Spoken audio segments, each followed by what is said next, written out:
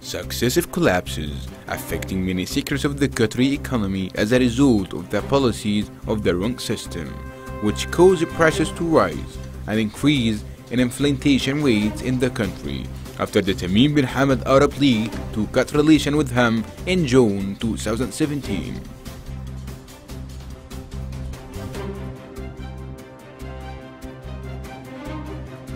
This tragic situation in the Qatari economy is being paid by the people of Doha, whom the Tamim bin Hamad regime is increasingly exploiting to force them to accept Iranian and Turkish products of high prices and poor quality.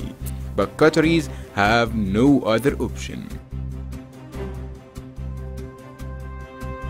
Al-Hamdeen and the policy of supporting terrorism and supervision in the region have made Qatari tourism one of its worst periods, especially as the Gulf people are reluctant to visit Doha, as well as the failure of the plans to attract more foreign tourism to the country.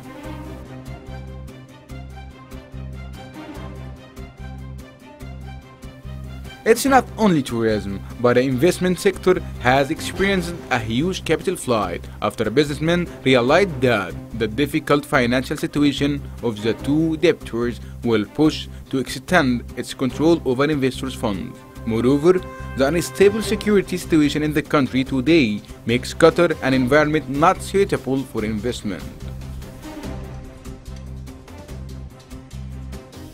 Real estate and banks have also been hit by the negative effects of Tamim bin Hamad policies.